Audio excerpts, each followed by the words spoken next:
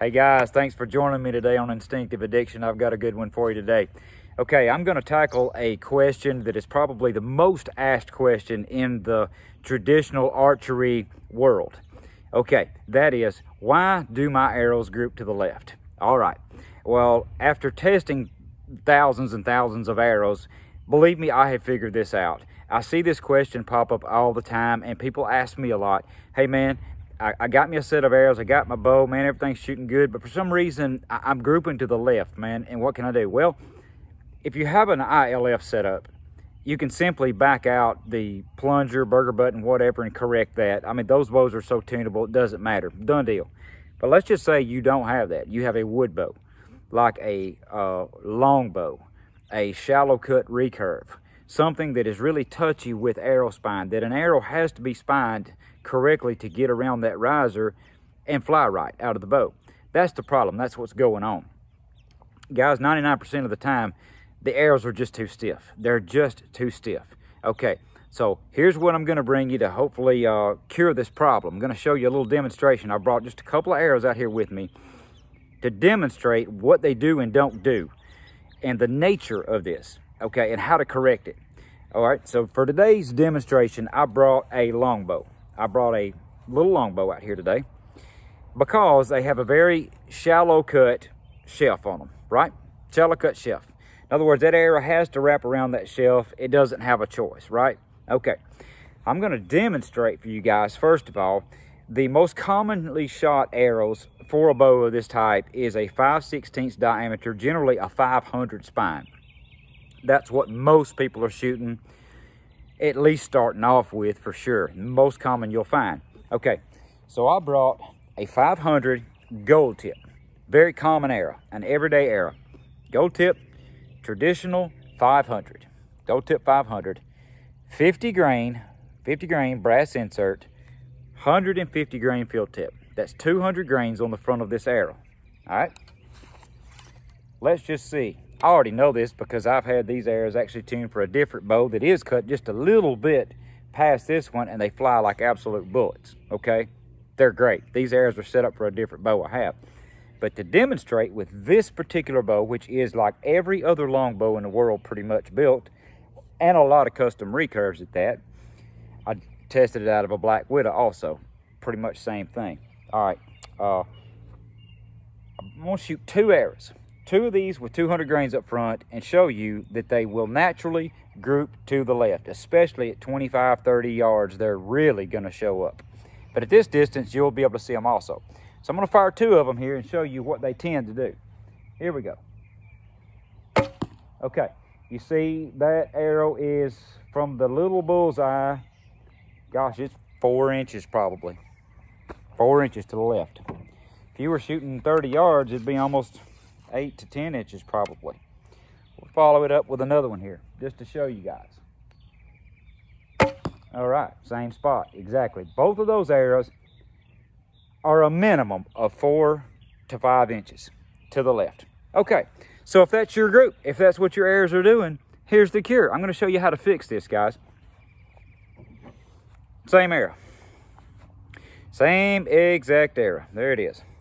500 gold tip traditional, except for this one has a 200 grain. 200 grain screwed on the front. Same 50 grain brass insert with a 200 grain field tip on it. I'm going to show you guys just what a difference this makes. Drastic. In other words, these arrows will tune to this bow with this weight on there, which gives it exactly 250. From 200 to 250.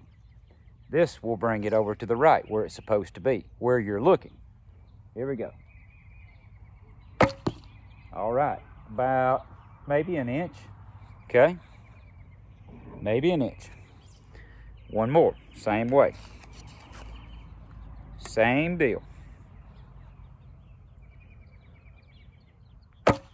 All right, that one is at least 1.5 inches closer to it. Okay, so here's the deal with these arrows. 250 grains on the front of them happen within this far, this close to where you're wanting them to hit, right? What do you do now? Try 300. That's right, try 300. Gonna show you guys. Bear with me just a second. I'm going to show you what 300 does.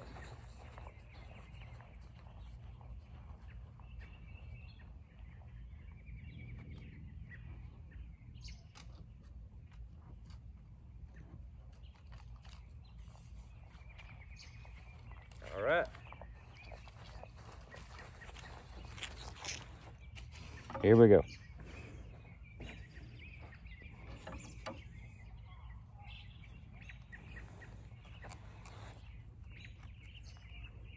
Love it.